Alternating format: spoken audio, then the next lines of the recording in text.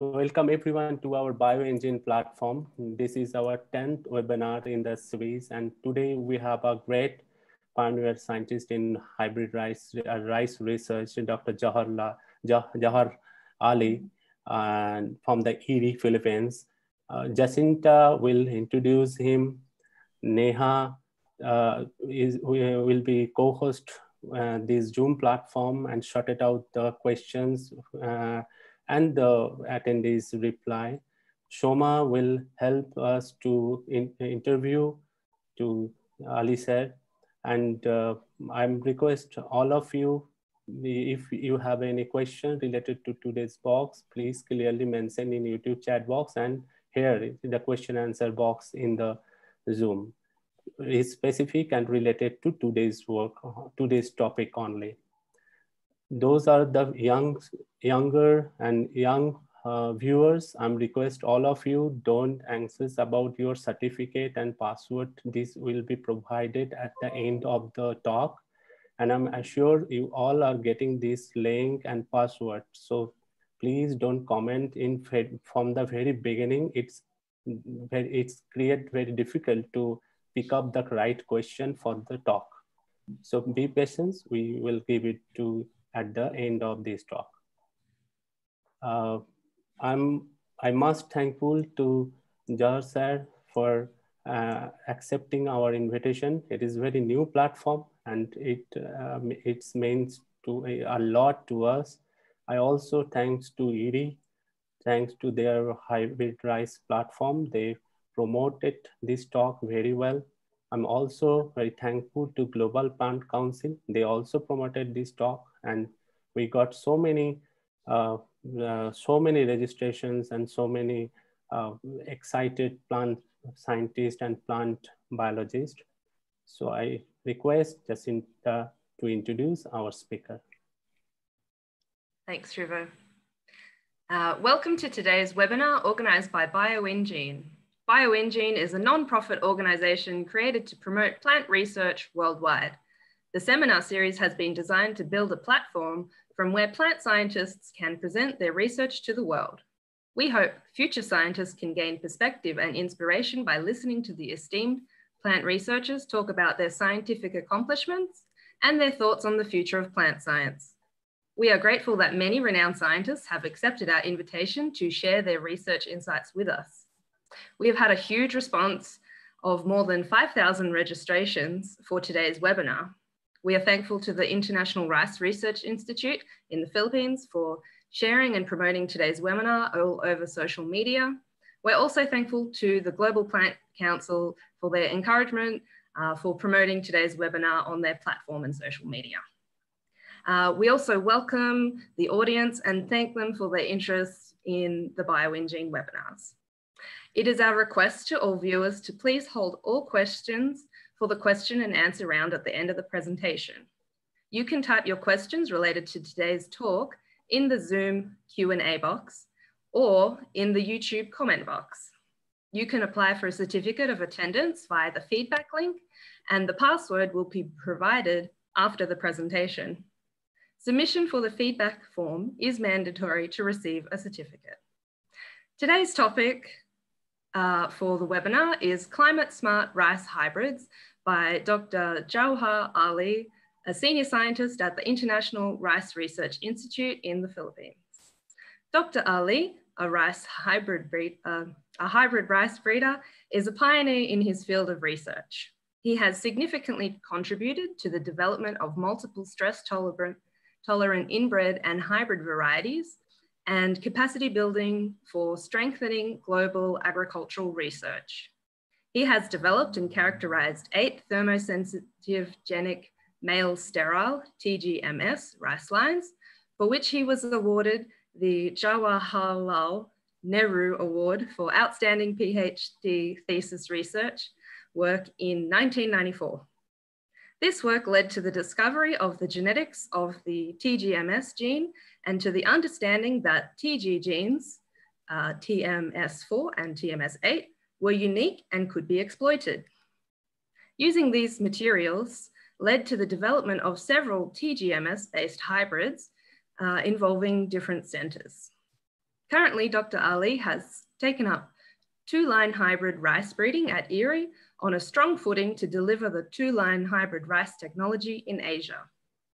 He has developed several low critical sterility temperature point TGMS lines that are currently in the verge of commercial exploitation.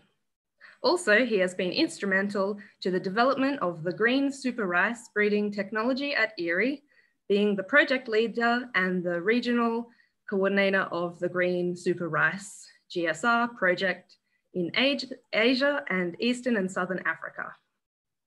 Through this innovative approach, he has bred and released 26 rice varieties in Asia and nominated nearly 104 GSR cultivars into national cooperative yield trials.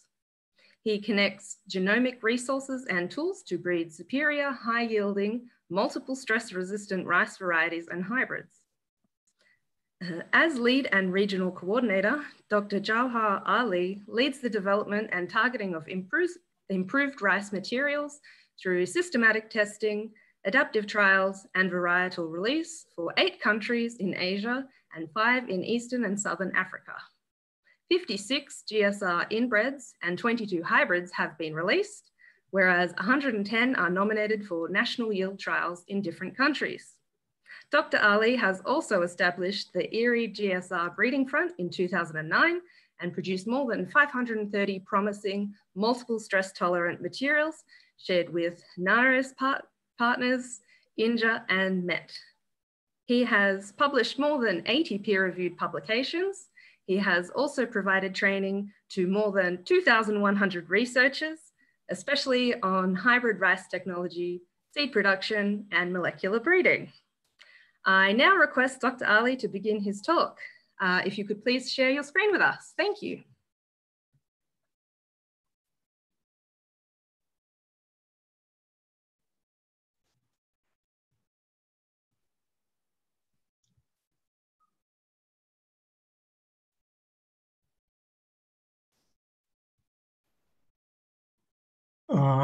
Good day to all of you in whichever time zones you are all. And I would first thank Subroto for organizing this event under the Bioingene platform with and I really, they deserve congratulations for doing such a wonderful task in a global scale and bringing the science to the scientific masses, and at no cost, especially in this COVID times. I think this is exactly the reason we should congratulate all of us, Shuvo and his team. And with that, let me begin my talk on strengthening global food security through climate smart rice hybrids. If you look at the food security, rather we should look at the food insecurity in the first place in order to do something for the food security. Food insecurity map published recently, where it shows the current levels of food insecurity in many countries in Africa and Asia are in light orange color, which shows the food security insecurities are very high. But the situation still goes worse when the global population would be something like 9.7 billion people in 2050. And if you look at the map at that time, it will be something like a very dark orange red, which is a signal that we are heading towards that. And among them, the conditions under which we are going to raise this, the food insecurity challenge, meet this challenge, will be under climate change. And among the stresses, if you look at the drought, is picking up like anything. And that means heat and drought would be the major factors that would determine how agriculture would survive.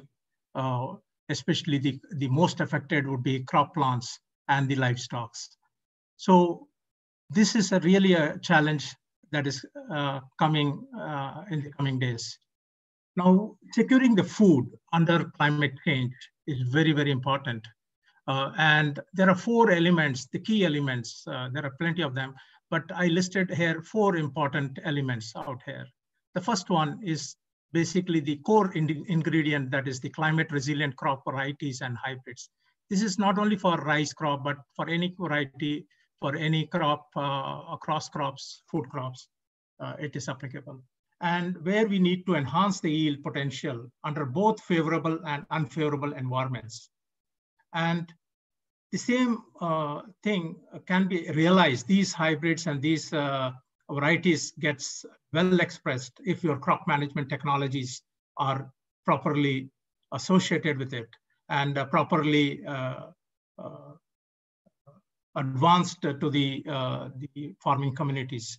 And the other side of the coin is also, when you talk about food security, we have to talk about the nutritional security as well. And this is basically comes when we have to use biofortification approaches, and especially for food insecure and chronic regions of the world. And above all this, the conducive policies and action plans across the policymakers in different countries to keep the food reachable at all times. And that means the food availability, its access, affordability, its utilization and stability plays a very, very important role in the food security plan. And in this picture, the hybrid rice technology is a very vital picture. You have to understand the context here. If you have to sustain the higher yields and grain quality, hybrid technology is very, very suited for this kind of situation. And in many countries where food security is a concern, where limited land is there is the best option is to switch to hybrid technology, whether it is for rice or even for other crops as well, where the per unit area productivity would be increased. And coming to the self-sufficiency in rice production, many countries have to keep their bowls filled. At times, when you remember when we had the food crisis in 2008, many countries were suffering from the food were not in the shelves. And many of the countries closed their export gates, including India and countries like Thailand and Vietnam and all these countries. But, and that's the reason why self-sufficiency in many parts of the world is very important as far as food is concerned. Hybrid technology, when you grow hybrids, it gives about 25 to 30% yield advantage. That means it frees up the land to other crops and other important utilization of the land. The inputs and the irrigation water is saved about 25 to 30% in the same proportion. And the technology not only it generates a lot of rural employment and seed industry. If you take a typical example of Hyderabad, the surrounding areas of Hyderabad where the hybrid technology is one of the hot centers in India, you see the rural employment in those villages. If you go around, people are well versed how to do seed production, and they are very good in managing those technologies very well. Now coming to the less dependence on rice imports, many of the countries, if they have to reduce their dependence on the imports, then the best option again would be hybrid technology. And especially when you compare with wheat, wheat has surplus of wheat available in the international market. But if you look at the rice, it's somewhere between, it fluctuates between 25 million tons to 40 million tons in the international market. And countries like China and India, whenever there is any crisis, they will mop up all this 25 to 30 million tons in no time, and leaving many countries without any food. So in the coming days, this phenomena would really would be of major concern. So people at different levels, at different countries, they have to look how they can become less dependent on the rice imports. And of course, it nurtures the seed industry to produce quality seeds, not only for rice, but also other crops. And the quality seeds is the best method to deliver the good productivity and increased production in any country. Now, if you look at this map, the graph, you see the area outside hybrid rice spreading across outside China is almost now 8 million hectares outside China. And this is the potential of this growth in South Asia would go up to 15 million hectares, whereas in South Asia, especially Myanmar, would be around 5 million hectares. And the current area in China is around 16 million hectares. So this is the trajectory that we would expect in the coming days in order to feed to meet the requirement of the extra food that is required as far as rice is concerned. Now, if you look at the core research challenges for hybrid breeding, the first and foremost is increasing the grain yield heterosis. Can we increase the yield heterosis beyond 25%? That would attract the stability, that kind of stability would attract the farmers to adopt hybrid rice technology. Then the question comes is, can we breed multi-stress breeding for developing the parental lines that would match the market needs in the region? And coming to the consumer and grain quality for the market of the target regions is very, very important. Many times we always associate grain quality with, especially of the hybrids, in relation to the Chinese food requirements where they prefer sticky rices. So immediately the connotation goes that hybrids are sticky. It's not so. Basmati hybrids have been created and they have been catered to the needs. So we can cater to any particular need, any kind of quality is possible through hybrid technology. And then if you look at the new technologies that are coming with the precision breeding approaches, utilizing the informatics on genomics, high throughput, phenotyping, and environments, all this can be combined to create the precision breeding for hybrids as well. And the genomic predictions and artificial intelligence, and to identify heterotic combinations by this approach is feasible now. It's not in the past that it were not feasible, but now it's very feasible. And many countries are looking at this as a big opportunity out here. And the high outcrossing trait breeding, especially, would increase the seed reproducibility. So including IRRI, we are working on this particular topic. And this is one of the biggest challenges.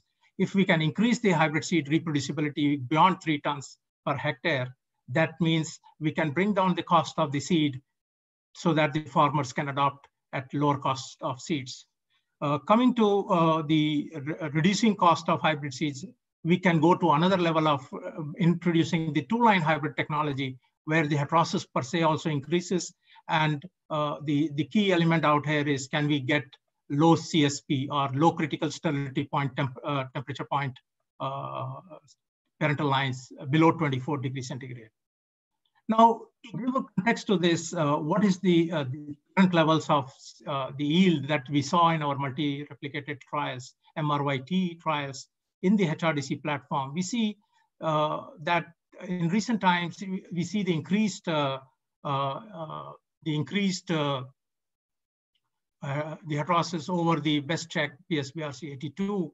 We see about 30%. And this is exactly we saw in our, even in our actual trials on the socioeconomic trials conducted in the Philippines. We see the similar number of 30% advantage of the hybrids over inbreds.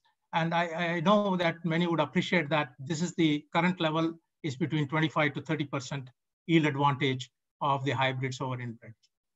Now, looking at the different market segments, and we see the South Asia, Bangladesh, and India, and we see the medium slender grain segment and mid-early segment, and in India, mid-early segment. And you see the potential area that is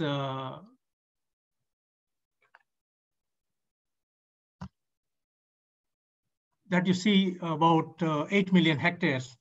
And the yield advantages that is required in this, if you look at the benchmark, is around 8 to 10% over the existing best hybrid. And over the Czech hybrids is about, again, 20. But if we are targeting around 25 to 30% in our screening approach. And if you look at the key gaps that are presently in Indian context, where lack of stress-tolerant materials, producibility, the seed reproducibility, lodging, and false smut are some of the key traits. Likewise, in Bangladesh, the cold and disease resistance, including drought and salinity tolerances. So the same market needs that are required in Philippines and Indonesia is also very important. Like in Indonesia, where the BPH with rugged stent virus and BLB and blast and drought are very important to close the gaps. And likewise for Philippines, we have multiple abiotic and biotic stress tolerances is required. And much of this is also on the grain quality, BLB, BPH, and low head rise recovery are some of the key factors. In this context, what climate smart rice hybrids could deliver. So this is a concept again, in order to create this type of hybrids that would have high and stable yields. At the same time, provide the abiotic stress tolerances, multiple abiotic stress tolerances, including drought, salinity, submergence, and the biotic stress tolerances like BPH, BLB, blast, major biotic stresses. And it should match the grain quality features of the different market segments and market checks, and amenable to direct seeded as well as transplanted conditions. Why I refer here on the direct seeded conditions is in the future, we'll see that the direct seeding would become a kind of a trend because of the lack of availability of the irrigation water, especially creating terminal droughts even in irrigated areas. And this type of direct seeded conditions would increase in the coming days. And what are those things will be covered even in this talk. And high resource use efficiency is another important trait. If you look at the phosphorus and these, especially phosphorus is basically from the rock phosphates, these are going to deplete as we see, as we go along coming towards 2050. Much of these are depleting resources. And many of them are petroleum-based resources where nitrogen, fertilizers, and all these are going to deplete as we are talking. And we need resource use efficiency on the prime topic that has to be in these hybrids as well. And hybrid rice reproducibility of more than 3 tons per hectare is very, very vital for us. And meeting the market requirements of the target region is the core essence of this strategy. Now, in doing so, we need to understand what is the breeding, how we breed the parental lines for these future climatic conditions. And among the major conditions that I look from a research perspective, the drought and heat tolerance would be very, very vital, and these would directly affect many of these floral traits. Now, if you look at the floral traits that the CMS lines should possess is the long stigmatic surfaces and high seed setting rates, promoting more outcrossing traits. And likewise, the restorer should have heavy pollen load, and dehiscence duration should be able to cover the female parent. And the climate resilient parents with ideal seed production traits, especially higher combining ability, disease resistance, grain quality matching requirement of the market requirements. All these are would lead to eventual adoption or wide adoption of the hybrids. I would like to share one very important slide here. This is which I've shown in many of my presentations in the past. This is a very classic slide where this experiment was conducted in Bohol in the Philippines, where this farmer Apolinar Asa in Kandahar region 7 planted this, we call this line GSRIR 1-8 S6 S3 Y2. It's also called NSIC RC 480 now.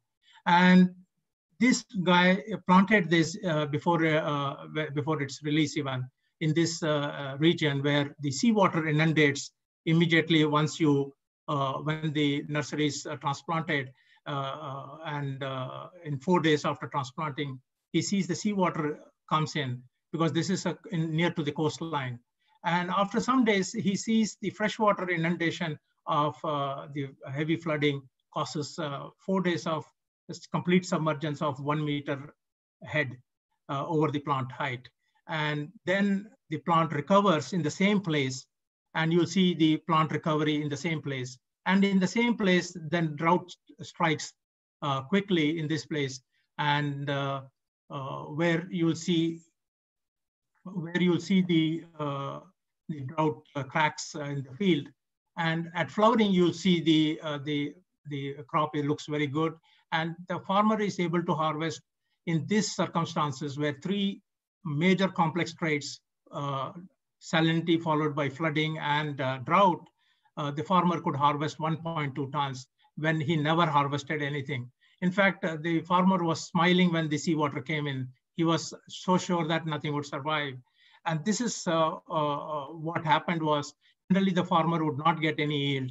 Many of our GSR also were without any harvest in that particular, when we tried 5 of the GSR varieties were planted in that situation. The most interesting thing is what happens in the normal, when the normal things prevailed, the good season came, then the variety shot back to 7.23 tons. And this shift is the very important reason why the Department of Agriculture in the Philippines took this very seriously and increased the adoption area of this particular act. Today, it has been released as NCRC 480. It was released in 2 conditions simultaneously, in salinity and rainfed drought. And therefore, it was named as GSR 8, and it now occupies 0.7 million hectares in the Philippines and becomes the first truly climate smart rice across the crops. And this particular variety does very well in transplanted condition. It does very well in the direct seeded conditions. It has very good cooking quality, and it looks like this in a normal crop at IRRI. And it has the good cooking quality traits and very good in the saline and rain-fed environments. And it's spreading into the irrigated areas as well.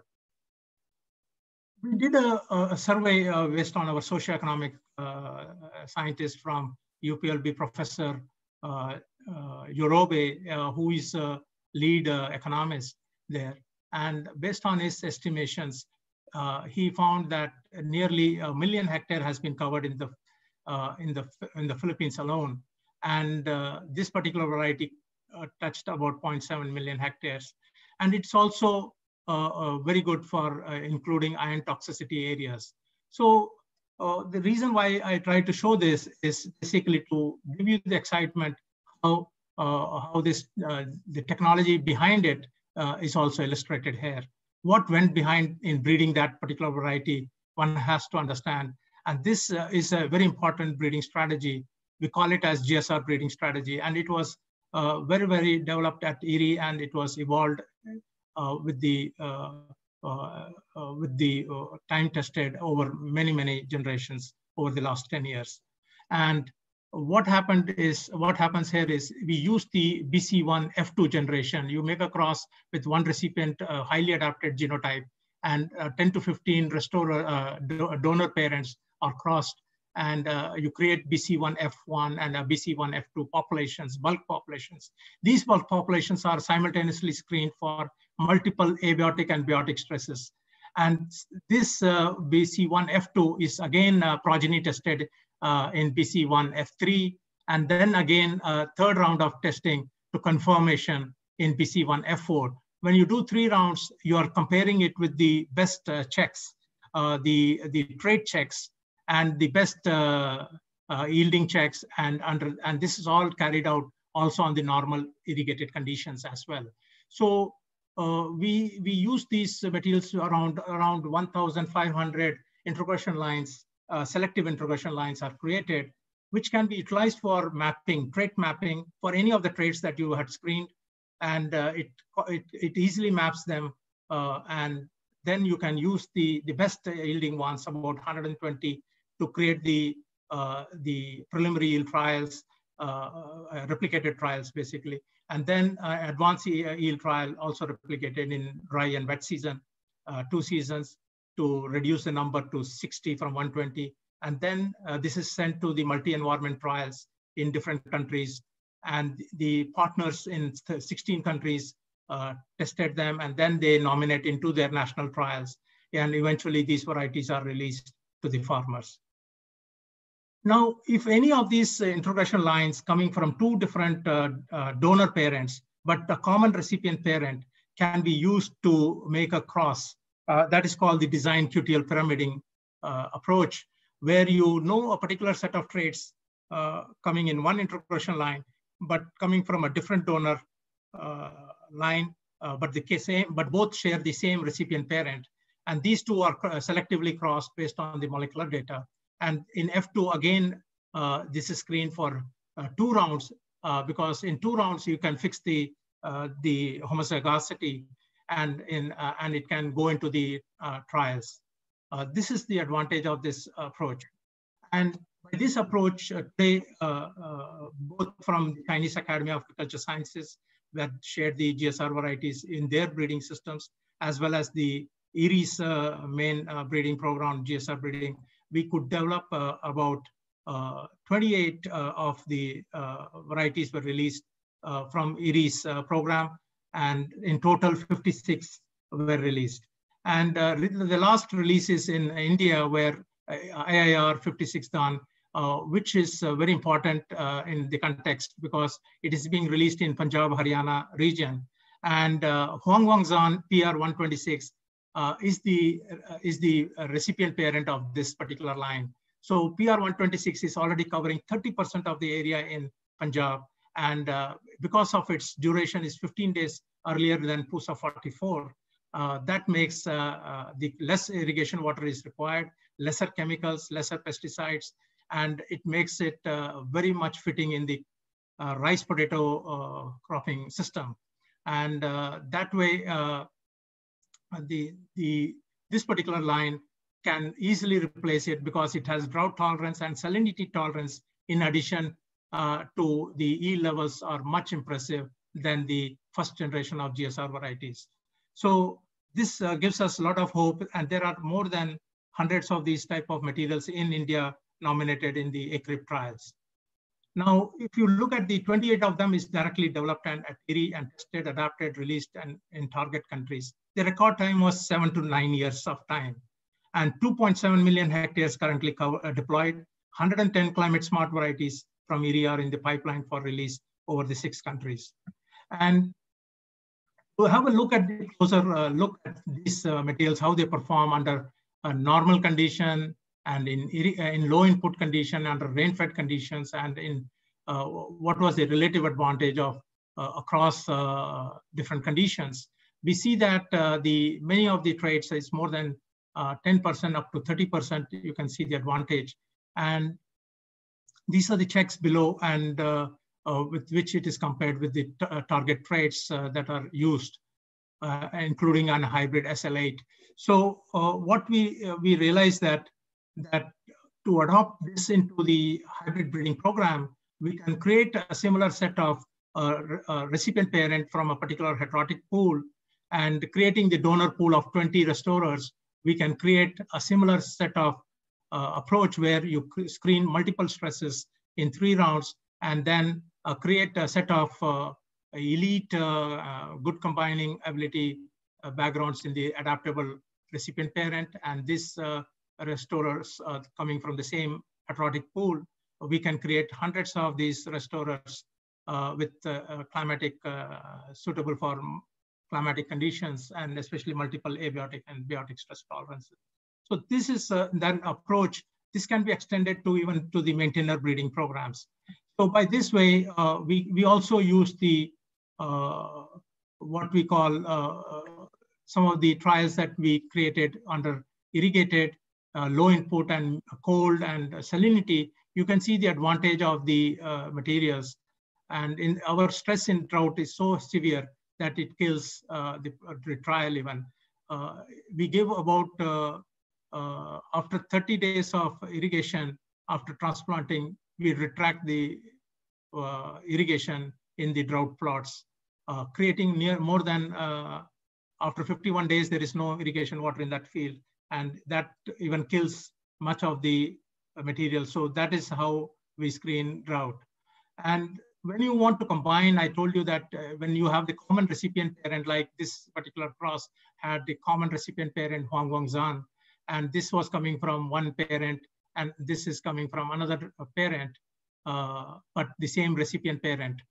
We can combine the restorer genes, both are having restorer genes, and then we screen them in different screens, and these selected ones are again redistributed to multiple screens, and after that we can even do a resequencing or GPS genotyping of this material. And based on this, we can create the best materials that can be released as inbreds, as well as it can be used in the hybrid breeding program.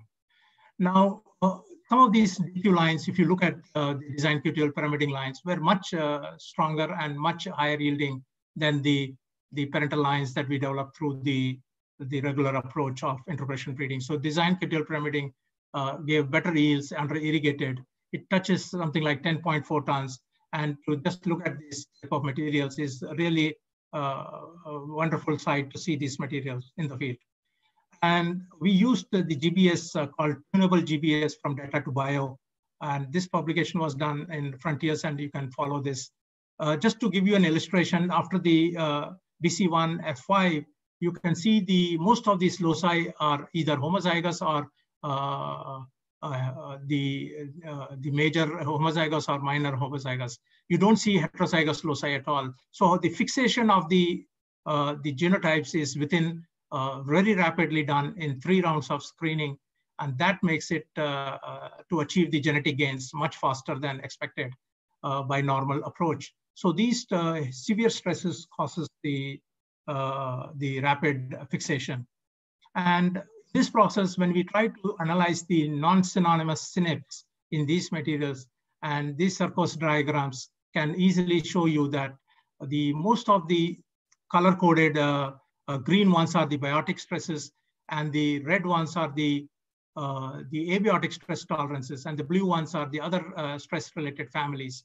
You can see when we screen this material for these major genes, known genes, you can see many of these populations, the introgression lines, had these genes selected by this approach. So now we can easily know how to pyramid these introgression lines by design, and this is how this whole technology works.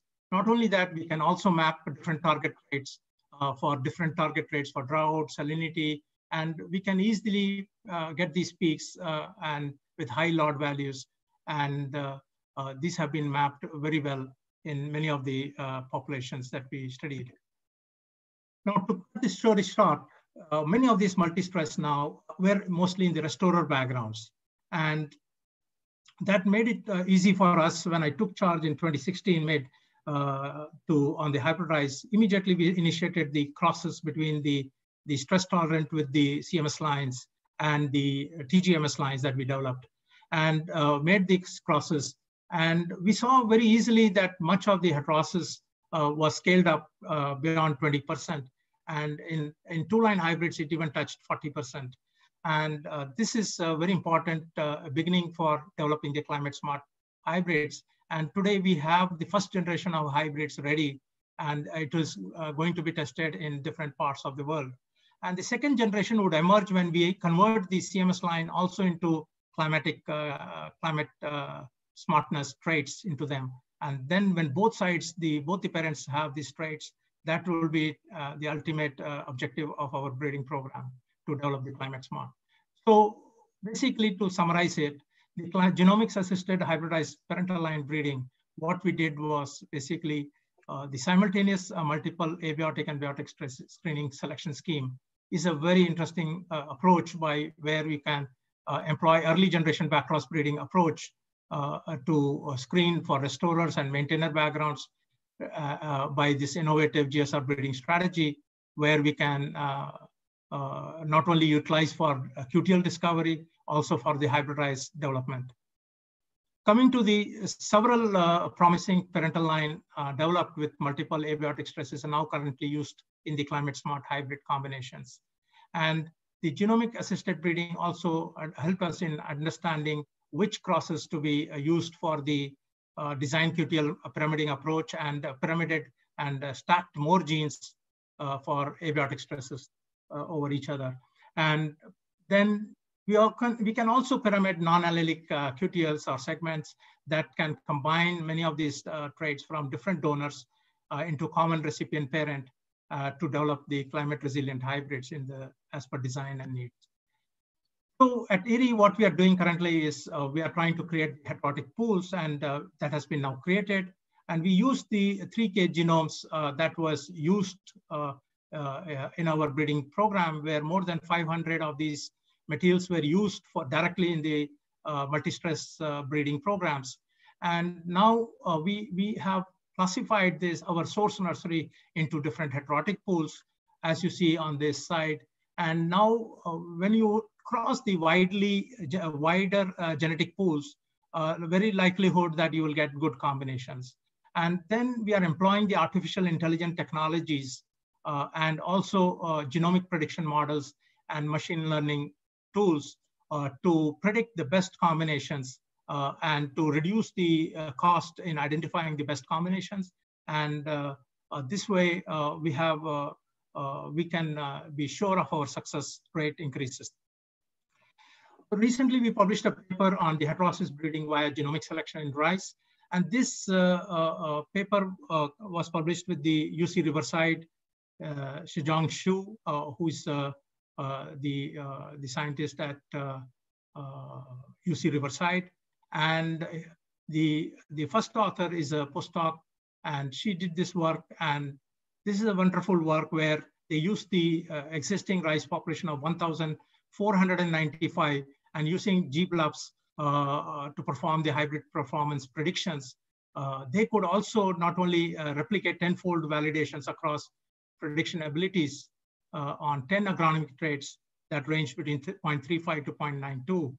But if you look at the yield prediction was 0.54, but major genes like grain length was 0.92. And now you can predict using these founder lines, you can predict even cross combinations without need of your parental lines to be in that set of founder lines. This would be extended to the current IRRI breeding programs, where we'll be extrapolating that information to predict the best combinations here. And the other scheme that I would like to highlight here is the 1000 F1 trial. This 1000 F1 trial is a very, very ambitious project, which is already started in 2019. And there are 10 locations basically. We don't cover 1000 F1 in all of the sites, but we divide these 1000 F1s into 50% coming from the MRYT trials that the HRDC members contribute to the HRDC membership. They have their slots of known hybrids with their best performing hybrids from the industry. And 50% of the hybrids are from the IRRI hybrid program. And 20% of this, so let me put it like this, 40 coming from private sector, 40 coming from IRRI, and 20% coming from the best market checks, including the best market checks in their locations. And every 40 of these individual hybrids are basically customized for each location, so that the people who are evaluating, they are looking at the IRRI hybrids that are customized for that region and comparing it with the best hybrids from the industry and best check hybrids in that region. So basically, this is called a kind of spatial testing and sparse testing. And you can see the grain yield performance of all hybrids in each location is predicted. The best hybrid combinations in different and across regions can be identified. And each cooperator would know which hybrid combinations are doing well. But at the backside of this, we know at IRRI, we'll know that which of our combinations and which parental lines did good in a given target region. And immediately these breeding materials would be quickly employed to create the next generation of parental line breeding. We'll rapidly go by the RGA, rapid generation advancement, and forward breeding approaches to breed superior parents. And these superior parents would help in developing the superior hybrids. And in this way, a cycle of another set of 1000 F1s would be created. And this would help in achieving the genetic gains in the hybrid breeding program. And this is very important from a hybrid research standpoint of view, when your hybrids get into multiple environments, and this will be super laid over by grain quality and disease, and other layers will be layered over it. And this would increase our collective genotyping and phenotyping approaches that will be helping us to map only all the major traits that are concerning the hybrid rice research. And this will be a fantastic design, but to implement and get it done in the coming years is going to be one of the biggest challenges, especially in the COVID times when seed movements are highly restricted and taking more time. And this is one such a plot at IRRI of the 1000 F1 trial. You can see this was in 2019, and we saw this results were very good. And we also not only working on the very important insect BPH, which is much influenced by the climatic conditions, and they come in big waves, especially in Indonesia, where BPH is one of the major problems there. And this BPH38 is a novel gene identified in the Huangguangzhan background, with the gene coming from the Khazar donor. And one of the reasons for this, we narrowed down to this particular 260 loci, which could be one of the F1F-box proteins, and possessing the leucine-rich repeat domain, and could be involved in the salicylic signaling pathways that gives BPH resistance.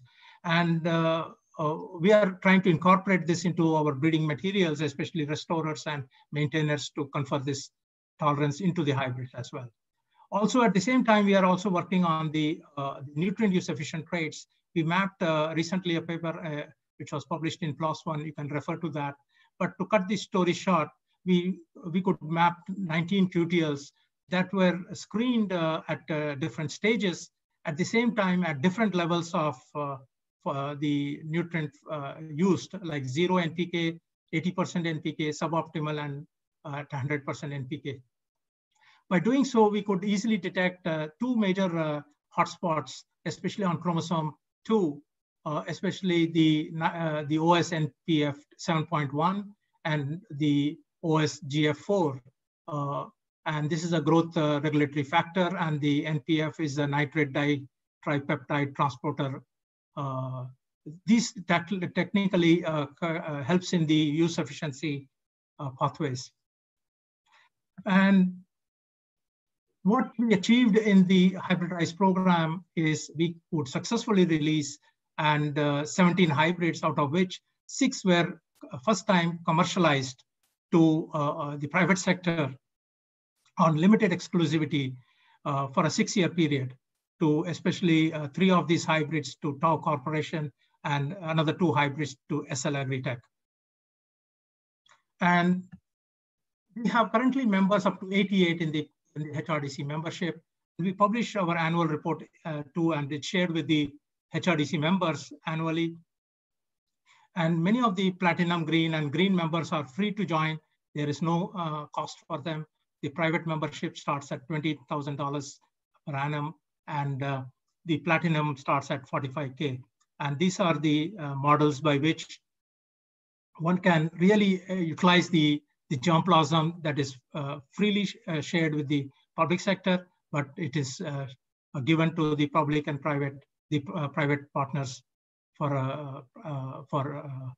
their members, for their membership.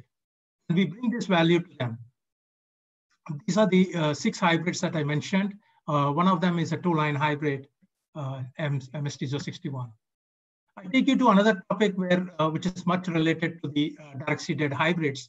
We are working very seriously on this topic, on development of direct-seeded hybrids. Our first low-hanging fruit was Mestizo 89, which turned out to be very, very good for direct-seeded conditions. And this was verified by the Direct-Seeded Rice Consortium, which is a consortium for direct-seeded and led by Dr. Virender at IRRI. And this is one of the early situation where we could identify this. Now we are having a very full-fledged breeding program on the parental line breeding, and also developing many DSR hybrids. And using the introgression lines that we developed in the past, many of them were also direct-seeded high inbreds that we developed. And these are now in the restorer backgrounds and directly utilized. But to understand the key traits that are required to develop the DSR hybrids, the foremost is the anaerobic germination tolerance, emergence from deeper soil depths, shorter duration, high yield potential, weed suppressiveness, and herbicide tolerance should be incorporated. Lodging resistance is a key trait, and tolerance to abiotic stresses, especially drought and nutrient use efficiency, are very important. Provided we have this, these type of direct-seeded hybrids can be also, we can employ alternate wetting and drying strategy, thereby reducing the greenhouse gas emissions in these plots. And direct-seeded rice is really the future in the coming days.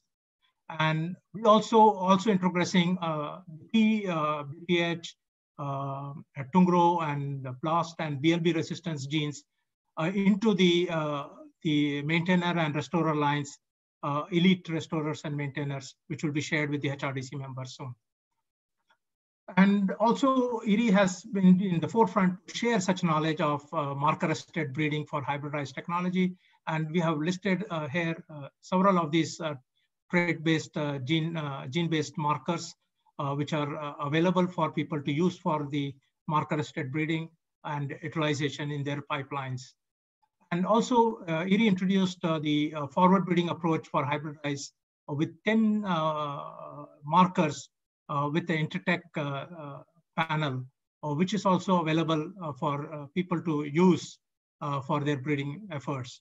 And by this way, we can do a forward breeding approach where many of the B by B and R by R crosses can be filtered quickly in the early generations for using these markers, and progress in RGA single seed descent approach rapidly to F3 to F6 in 1.2 years.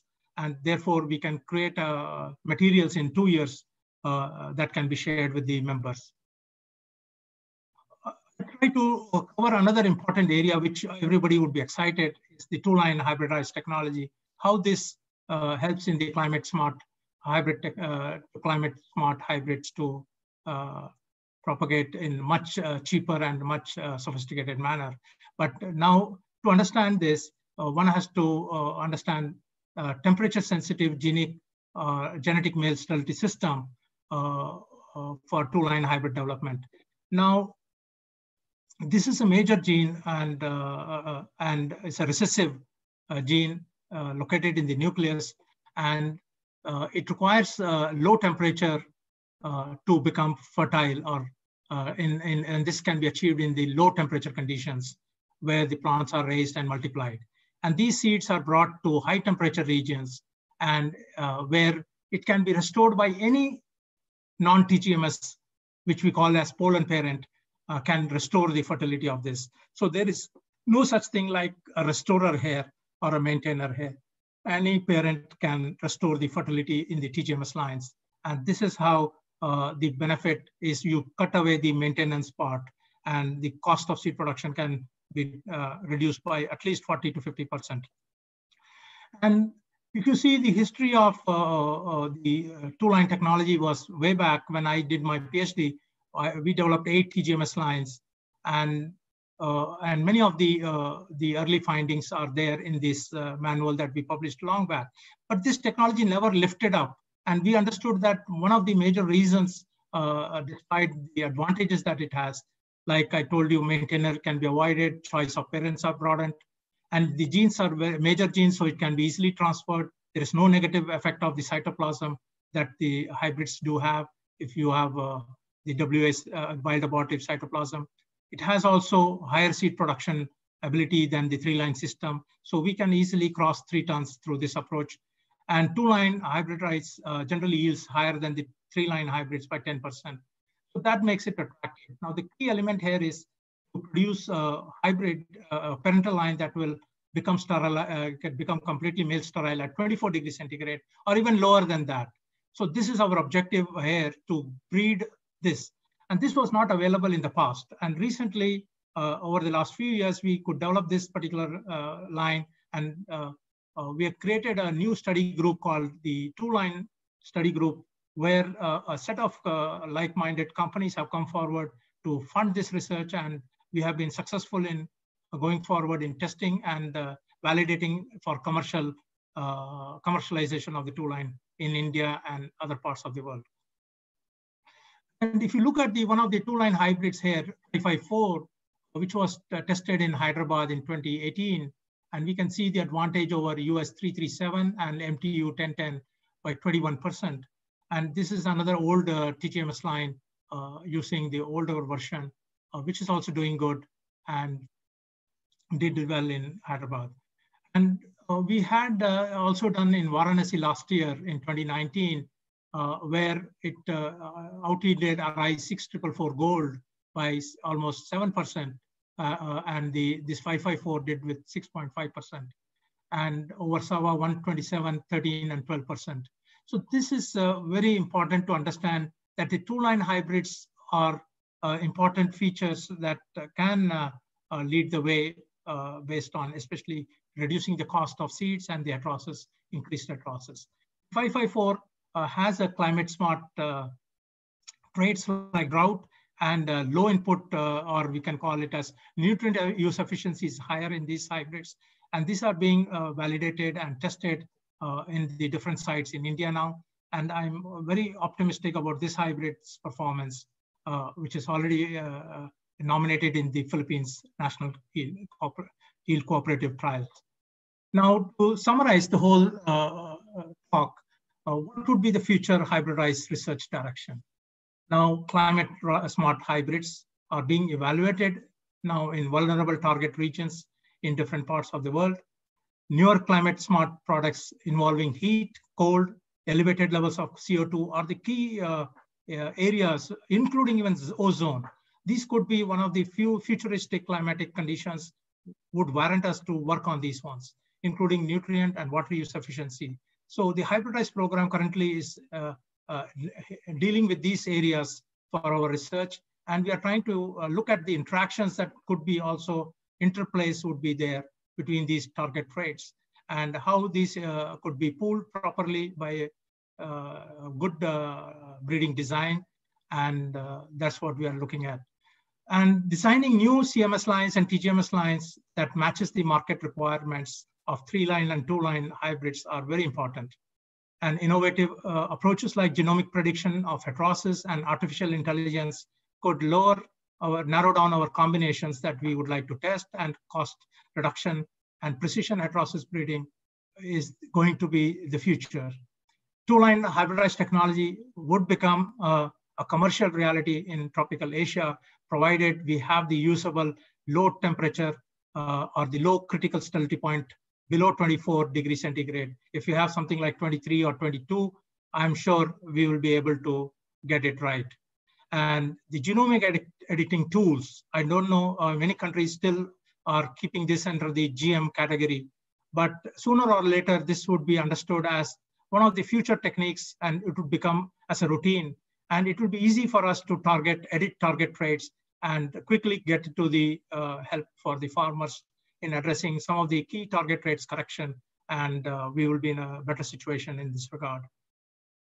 And hybridized technology cannot be lifted without the human resources being trained. And this is one of the very key aspects where we are very much in the HRDC as well as other platforms. We are very much concerned for training more human resources that can understand how to breed climate smartness in their parental lines, and how to develop hybrids, and how to do seed production in their own respective regions is very important. And IRRI also has we would like to look at the future to create a center of excellence for hybridized research and extension that would cater these type of things in the future. And this is something which is very much practical, keeping the consideration of food security. I think wise investment should be in this direction to create this type of centers of excellence for such an important technology. And of course, socioeconomic impacts should be tested, should be tried for the climate smart hybrids in the coming years, especially in Asia and Africa.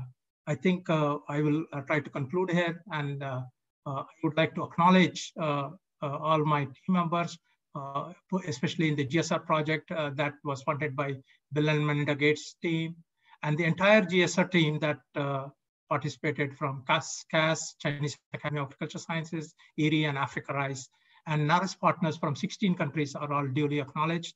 We have our rice breeding platform leader, Hans, who has helped us to project this whole new dimension of the hybrid breeding platform, hybrid breeding cluster in a different way.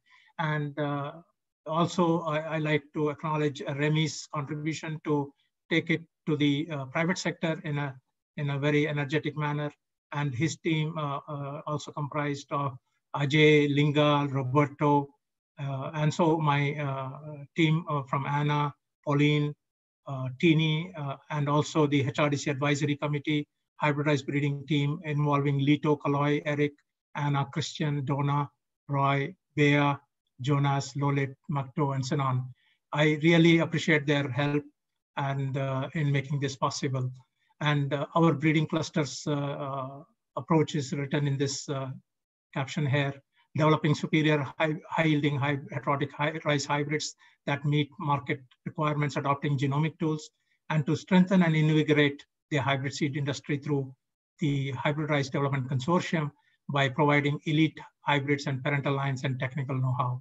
With this, you can visit our websites, HRDC website, for more information. And IRRI's 60th year, I think we are marching forward to go beyond rice. Thank you very much.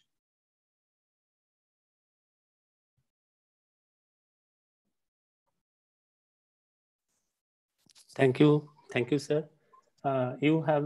We have some question in Q&A box. That is the after the screen share, the polling, and then Q&A.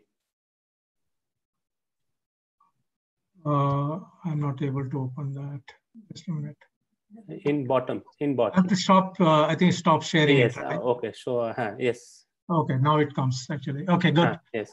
Okay. So we put some of selected them, but it comes randomly, so you can answer few of them from that Q&A box section. Where should I find that? It is there. Okay, okay. Yes. Okay. 34. It shows 34. 34 questions. My goodness. Okay. You are interesting. You are interesting. Yeah, it means a lot of interest it has generated. Anyway, the hybridized varieties released in India are yet to release. What are the varieties and what rates and yield rate, tons per hectare? Is it successful in India or not? I think you should understand that ICR, Indian Council of Agricultural Research, with its partners, especially IIRR and IRRI and NR, National Rice Research Institute, are members of the HRDC, and we are sharing with the about 26 private members from India alone, who have utilized our materials, and not only our parental lines and materials. Also, we are sharing with them many of the varieties from the HRDC, which they have been testing. And I'm sure many of them would be in their coming to their pipeline for release and utilization. As of now, we have not any major release in India in terms of direct release, but in the Philippines, we have made 17 releases. I think I will go to the next question. Yes. Can you explain how artificial intelligence predict heterotic combinations? Yeah, these type of tools are basically coming from some outsourcing done by Computomics, and other agencies are there which can use artificial intelligence to predict the hybrid combinations. Basically, this uses the genomic knowledge. The genomic sequences are known. The environments in which they are to be grown, this is known, and their phenotypic traits are known for a given set, and then in the places where they are grown, once that of the founder lines are known, then it's just like putting more and more data into it. It starts, it's a machine learning process, including the GBLUPs, and the BLUPs would kind of machine learning process. And the artificial intelligence basically breeds on this and accumulates more and more information as it becomes more intelligent by itself. And it will say, okay, use these combinations. These are the best ones for you. I think this is the way it does the artificial intelligence, but it needs a lot of information in the first place coming from different trials. And this gets fed into it repeatedly by very good algorithms of machine learning. And that's how the artificial intelligence grows. It grows with time, actually. And then we have a grain number per panicles in hybrid rice varieties. Is it 300, 400? It is not important what is the grain number. It is ultimately the grain yield. Sometimes there are compensation mechanisms. In some panicles would have more, something like 350 to 400, or some would have 250 to 300 grains per panicle. But then the number of tillers, number of productive panicles, and the sterility at the bottom of these pipelets, all this matters in the total grain yield. And I would suggest watch out for the final grain yield per plot. That would determine ultimately the yield. And of course, these are yield component traits. It matters a lot, but higher with more productive tillers is very essential. The next question is from David Chen. Sorry to clarify, what are the desirable traits and characteristics of variety that makes it better for direct seeding, in case I was unclear in the previous question? I think the direct seeded conditions, basically the traits that are important. You see, when people will throw direct seeded in dry bed condition or wet bed conditions, basically in wet bed conditions, you need anaerobic germination tolerance, because the moment you throw the seeds, you will inundate with water, and the water would not allow the germination of these seeds, but it will control the weeds. So for control of the weeds, you need to keep the water film over the surface of so that you can control the weeds. And therefore, anaerobic germination tolerance is very vital. Then under deeper depths of soil, especially in dry bed sowing, sometimes the seed falls toward lower depths, and that ability to grow from that from 2 centimeters below depth, it should be possible for these. This should be a trait as such. And likewise, the herbicide tolerant resistance, and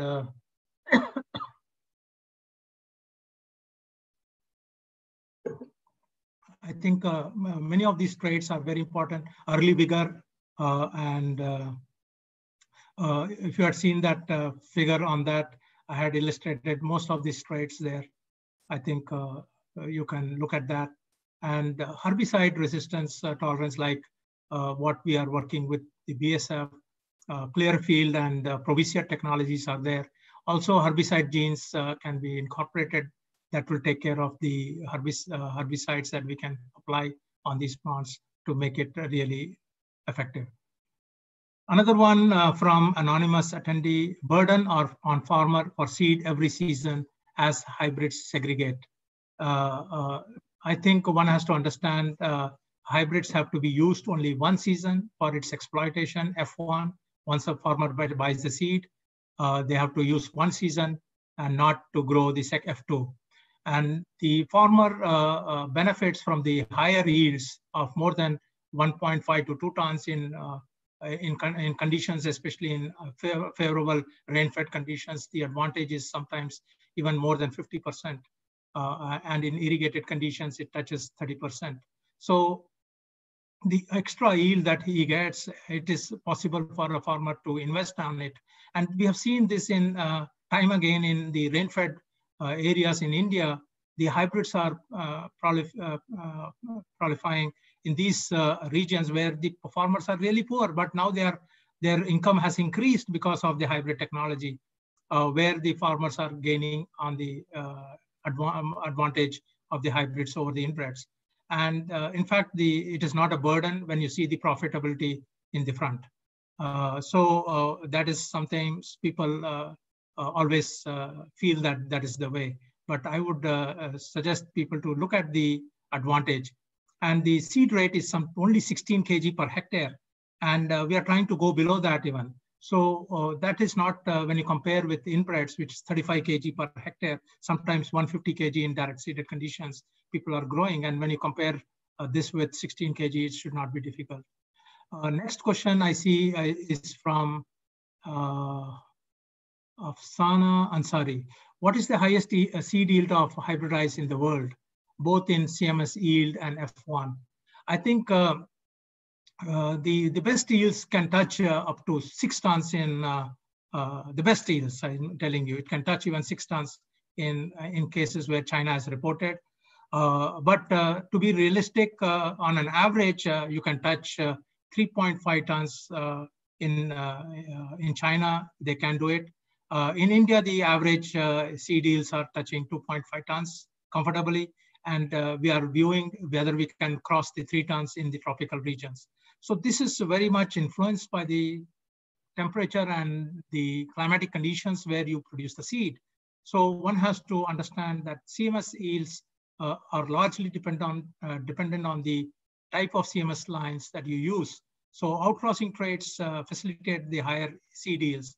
And CMS yields also becomes much higher than the A/R seeds to the same level.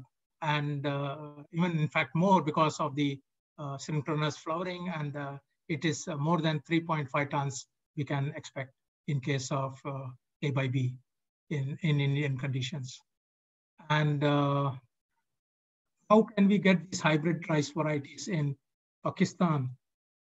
We have a partner in Pakistan, the Rice Research Institute in Kalashakaku is getting it is a member of the HRDC, and the private sector who are interested from Pakistan, they can become members of the HRDC as well, and they can at $20,000 per year, but they can really make money when the time comes for licensing. You have to pay a very low upfront, licensing fees, which is just like 2.5% of the given hybrid, and 1.5% for restorer, and this is very, very low level of licensing fees, because IRRI wants to use these funds not for increasing our coffers, but we want to increase the investment into hybrid rice research, and this money goes back to the public's utility, where we bring and plow back this money and bring more rich dividends to the hybrid rice research. And this is how this whole pattern works. And therefore, the public sector receives the seeds free. The private sector receives for token money of for licensing this at a later stage. So I would encourage all private sector, whether it's from Pakistan, India, or any other country who are interested for similar questions, they should contact HRDC Secretariat. We have a HRDC website. I would encourage people to become members and take the benefit to their country and to their region. And I told you, public sector are free to become members. Next question coming from Anuj Kumar. Sir, what is the future of hybrid rice in India? And now majority of the area is under pure line varieties. I think, Anuj, you are not aware that currently the area under hybrid rice is 3.5 million hectares. And this area is likely to grow very rapidly in the coming days. When the food crisis is going to hit, people will switch the button to hybrid rice, because that is the only viable approach any planner would look at it. You don't have any other alternative approach at this moment that can give 25 to 30% increased productivity. And I really, people should align themselves with this concept in their mind. What is the next question, Miraj? What is the difference between hybrid rice varieties and improved varieties? The major difference is the hybrids have early vigor, and they can be combined with any type of tolerances by complementing the traits in two parents, and you bring it into the hybrid. The grain quality can be customized based on the grain quality parameters of the two parents. So you can really address the hybrid varieties as we want. So it is what is in the parents is what is the hybrid is all about. So you want to have good quality hybrids, you can have good quality, you can have basmati hybrids for that matter. But the bigger difference in improved varieties is 25 to 30% yield advantage is the biggest factor that helps the hybrid varieties adoption. And then Supraja requesting the best method for development of hybrids.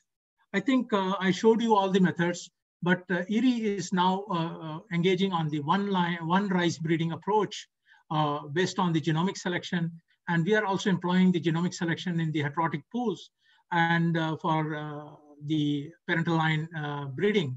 And this is one rice breeding is very, very essential and will become the future way of breeding, both for inbreds and hybrids. And many countries and including the CG centers are already adapting to this one rice breeding. So this is a new area which will be soon, you will be listening to it to more. Okay, so next question is Acharya wants to know restorer line or maintenance line are from wild variety or cultivated type. The gene that came from the sterility gene that is located in the mitochondria comes from wild abortive cytoplasm, which is coming from Oryza sativa spontanea, which was the first source of WA cytoplasm, which was discovered in China, and later it was shared to IRRI, and from IRRI to all the Asian countries, these lines were developed and into the CMS backgrounds, and they were freely shared with the region. So the restorer genes are available in indica backgrounds, plenty of it, but in japonica you don't have restorers, and that is the reason why two-line approach is very good approach to create interspecific hybrids between indica and japonica. Now coming to Raj Kumar, how non-allelic QTL pyramiding have advantage over allelic QTL pyramiding? Under what circumstances we can sort non-allelic QTL pyramiding? I think this is the advantages are relative between non-allelic and allelic pyramiding, but the key factor lies on what type of traits that we are moving and how we are preparing the alignment and the benefits of that. So generally, when you are using different donors and common recipient parents, and these non-allelic segments for a given target trait contributes to the drought tolerance or salinity tolerance, and whether it's allelic or non-allelic. But generally, non-allelic segments help in pyramiding or pooling the best part of the QTLs together. And as well as, I think you have to look at our paper that was published on the GSR breeding approach in the Theoretical Applied Genetics Journal recently in 2020. So I went out. Was that the question remaining? So there are so many questions. Okay, yeah. I thought that was the end of the page actually. No, there is so many. If when you feel it's okay, we can stop it. So yeah, you let me know. But I based on the top priority on the top, I'm just telling them. Okay. But if it's similar question, I will if I had answered. But they're all different questions. That's very interesting for me too. Yes. The wild rice Rufi Pogon cross can be a valuable pre-breeding material. Of course, any wild resources can be very useful. XA genes like XA23 came from Rufi Pogon. Sometimes the yield genes have been cloned and from Rufi Pogon. I think these are approaches where you can utilize these type of materials. Then David Chen puts a question, rightfully pointed out there are certain materials such as fertilizers which are, originates from non-renewable resources. Assuming climate smart would be the ones that is most efficiently utilizing. Is there a quantitative measure of nitrogen efficiency between common varieties and climate smart varieties? I think this is a very important question. I think we published a recent paper in PLOS ONE how this could be evaluated, and really the phosphorus is one of the biggest challenges, because this is going to be completely, you'll not have a renewable source for this. And as we go along, spreading towards 2050, the challenge would become more serious as we go along. And these countries are located in Morocco, Russia, and all these countries. Whether they will trade these type of fertilizers even would be a question mark. How long they will keep mining these rock phosphates. And so these are really big questions. And of course, use efficiency, we actually use the partial factor productivity and the agronomic use efficiency for mapping the QTLs for that. But there are certain, the best approach would be the physiological use efficiency, which is very, very, physiological efficiency is one of the most important approaches to measure the differences between nitrogen use efficiency. And definitely the hybrids would stand out because of their heterotic combinations there. There will be much in higher use efficiency if we incorporate the genes rightly. Recently released hybrids and varieties in India, I think ICRRI has regular trials, and many of the companies put their hybrids there. I think one should refer to that.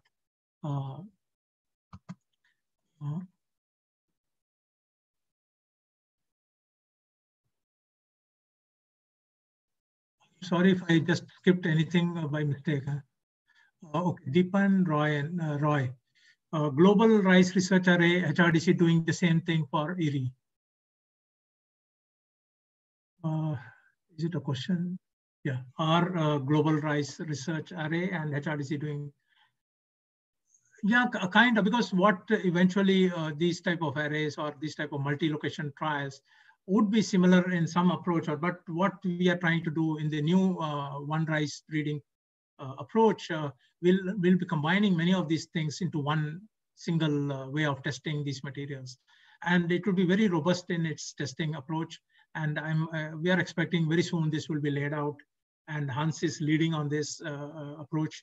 And we will be seeing this happening soon. Sudhakar asked, nice presentation. Can these lines be accommodated to air? Of course, these lines, many of these hybrids, as well as the inbreds that we developed are well adapted to aerobic conditions. And we have shared many of these lines with many countries in the past.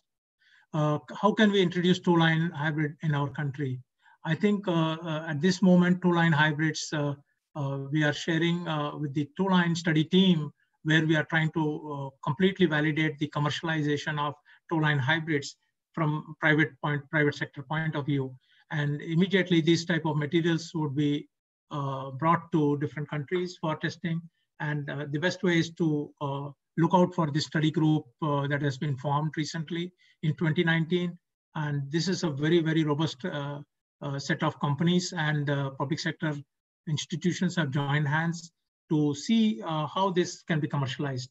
I think once that is done, many of these things would eventually reach different countries. Do on-rice have anything to do with climate proofing? On-rice, to my understanding, it's a joke rather than a thing, that it is bird-proof, I believe. More than that, sometimes this ons keeps these birds away. Sometimes that is the only thing, but generally on traits are not preferred in many parts of the world. But there are places where people like on also, because I told you it gives birds not damage it, because it protects from the birds. So anyway, that is, it also gets stuck up in their throat or something like that. So this is on rice, but I doubt whether it has any climate proofing. When we, administrator, when we evaluate hybrids for yields or other characters, can we use for other commercial hybrid or check or standard varieties? When we evaluate hybrids for yields, okay, so we always use the hybrid checks and the best commercial market checks. So whenever the yields are comparable or bringing some new traits into them, or is robust in some manner, the people can easily evaluate it, and then based on the grain quality and the acceptance of the farmers, definitely one should be able to commercialize them. The next question is the anonymous attendee: what can we use hybrid rice in organic farming, because it need more quantity of nutrients, or so how to fulfill requirement of nutrients in organic farming? So of course, hybrid rice can be used in any type of farming. Farming approaches can vary, doesn't matter. Such hybrids, especially use-efficient hybrids, should be a very perfect fit for this type of thing. But I would not encourage organic farming in the sense to keep food security when food security is becoming a challenge. Even if you put all the nutrients, they are not going to give you the best returns. And if you are going to use organic farming with organic fertilization and to replace the chemical fertilizers, I think that is going to be a challenge. But hybrids are always good in utilizing any kind of nutrients compared with inbreds. So it should not be a problem in adopting hybridized for organic farming. So you're welcome to use if it is your viewpoint.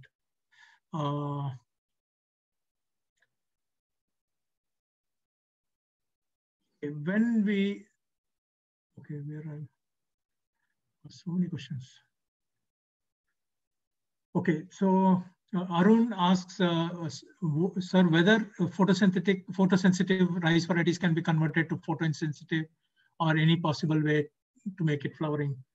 Yeah, of course, this is through mutation breeding. Of course, you can mutation or gene editing can be done, but GM is not in many plots of the world still. So you knock down this gene, you can make it insensitive. And all those things can be done. I think it's possible. And through breeding also it is possible to replace the gene. Sir, we think we received so many questions. There is 100 questions. We minimized half of them, and it's increasing. It's increasing like pop-up and increasing. So I think they are very much interested, and they understand, because there are so many comments in the YouTube that your every slide is very nice and very understandable. So that is the reason the question, number of questions.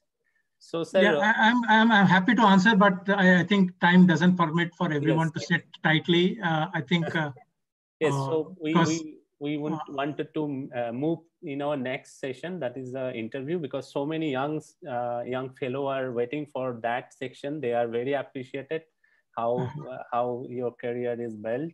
So I'm giving the stage to Shoma. Shoma will conduct that interview. Hello. We are now moving ahead to the interview section of today's webinar. Today is our 10th webinar of the series. We are honored to have with us Dr. Jauhar Ali from the International Rice Research Institute, Philippines. Sir, you're a pioneer in your field of research. We would love to know how you started your career. Please tell us about your journey so far as a plant scientist. Yeah, my journey actually was really very interesting. Right in the beginning, if I remember, as a child, of school-going kid, I had a deep interest in, we were located near to the IRRI, Indian Agriculture Research Institute. So very often I would go through those fields. And early on, I got this liking for agriculture. And I took a chance. After matriculation, I joined my BS Agriculture in Punjab Agriculture University, Ludhiana. There was a program to join after 10th. I said, why should I waste my 10th and 11th and 12th degree and then join, and I could save a year from that. So I joined after matriculation, and I saved 1 year of my time. Actually, it was a 5-year program. Then after joining there, I remember I had been very hugely influenced by stalwarts, rice stalwarts like M.S. Swaminathan, Dr. Gurdev Khush, Dr. Siddiq. They were actually in many ways, they were like mentors for me, everything. And I had the opportunity to listen to Dr. Khush In the front rows, I was sitting as an undergraduate student of BS Agriculture in the front rows of the auditorium, listening to Dr. Kosh when he was presenting the IR36 rice variety was being showcased. So in Punjab Agriculture University, I was in the front rows listening to him. That really moved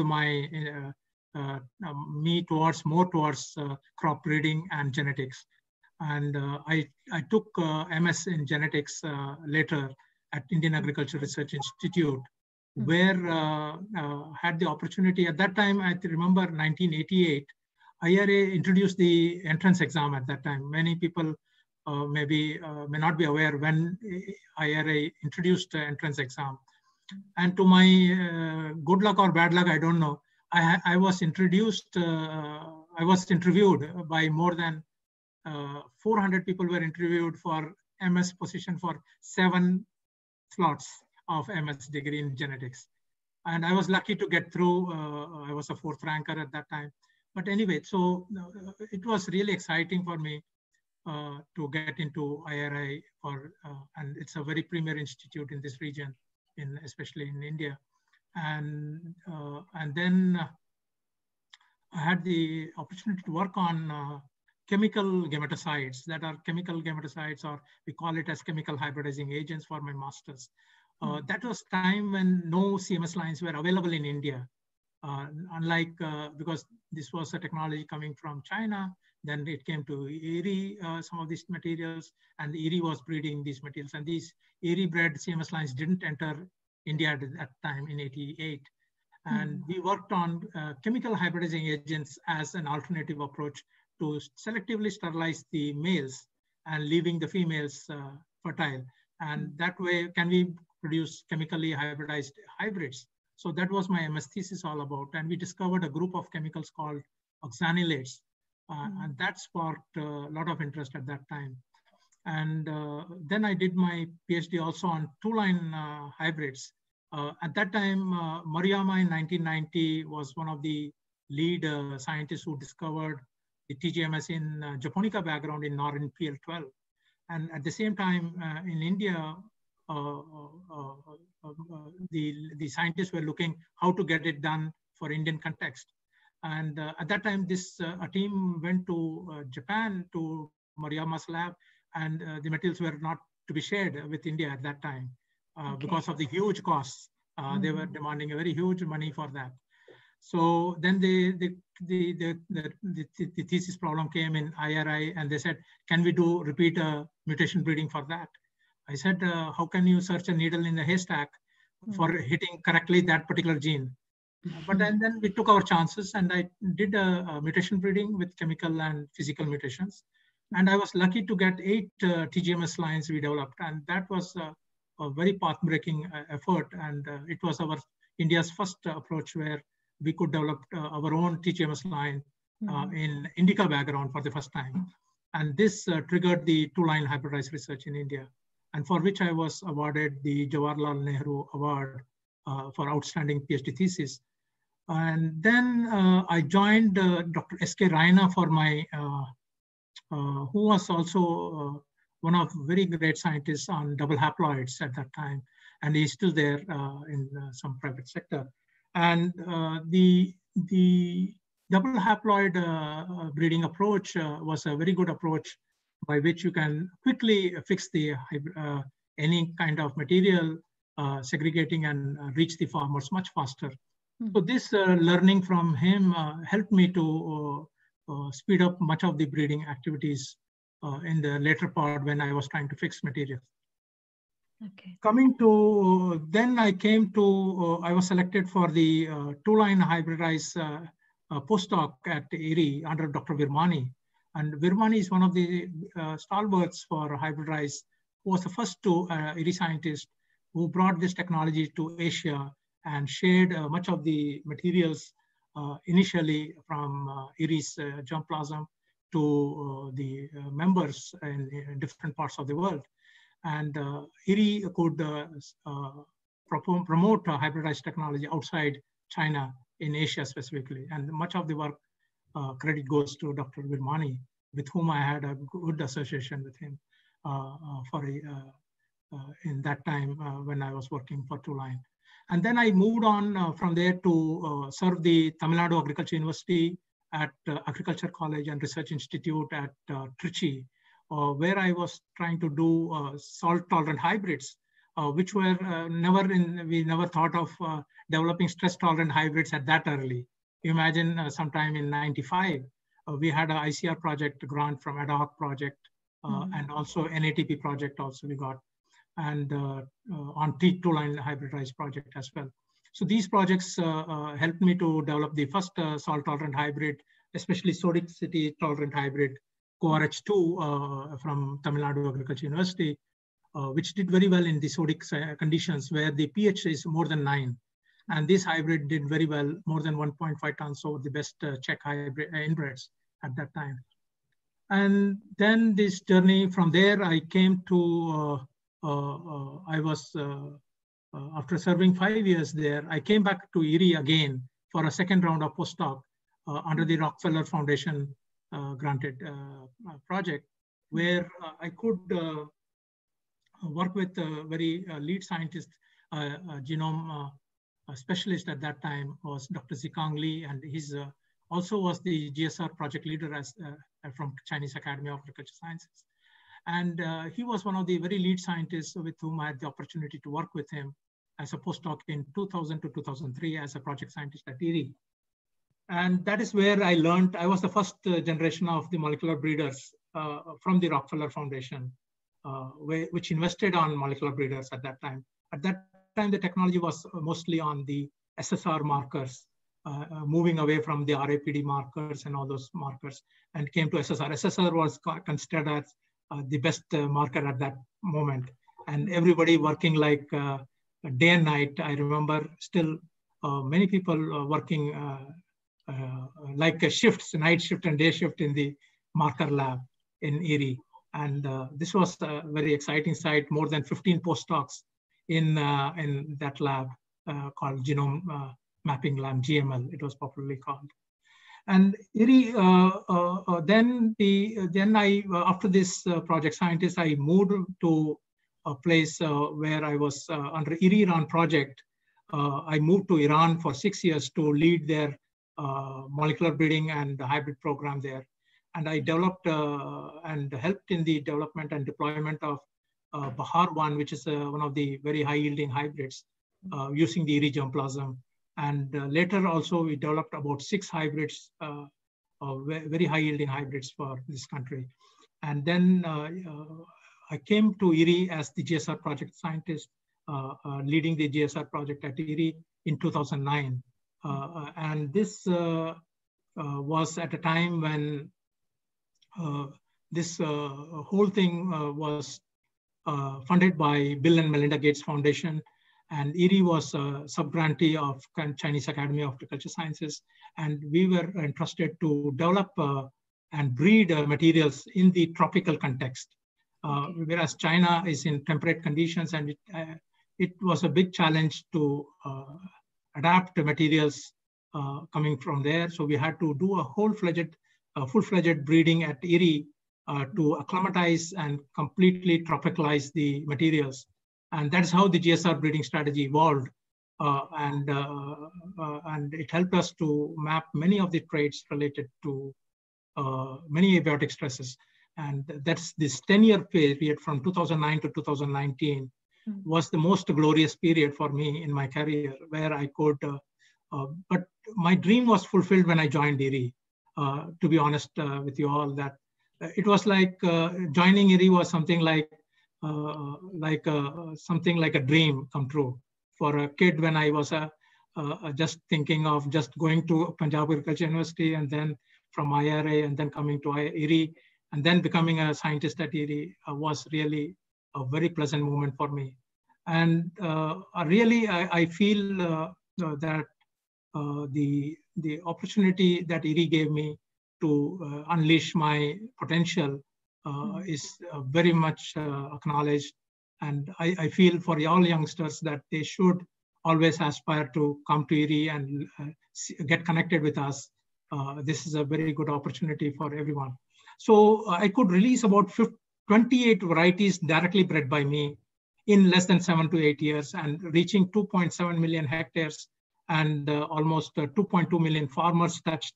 110 of these materials are in the pipeline in different countries to be released. So how productive you can be beyond this, I don't realize. And now with the hybrids that we are developing, we have hundreds of hybrids in the pipeline that will hit the commercialization wing very soon. And this is what is the potential of these materials will be unleashed as we go along. So this is where my journey of leading the Hybrid Rice program at IRRI, where we revitalized the Hybrid Rice Development Consortium. And today we have 88 members from public and private sector. And this is a very good platform where the public and private sectors come together and learn a lot of things, where we share our materials with this platform. And we get nominal fees from them, and a nominal licensing fees that goes back into research again of IRRI's mandate to serve the poor farmers in the world, to reduce the costs and all those things.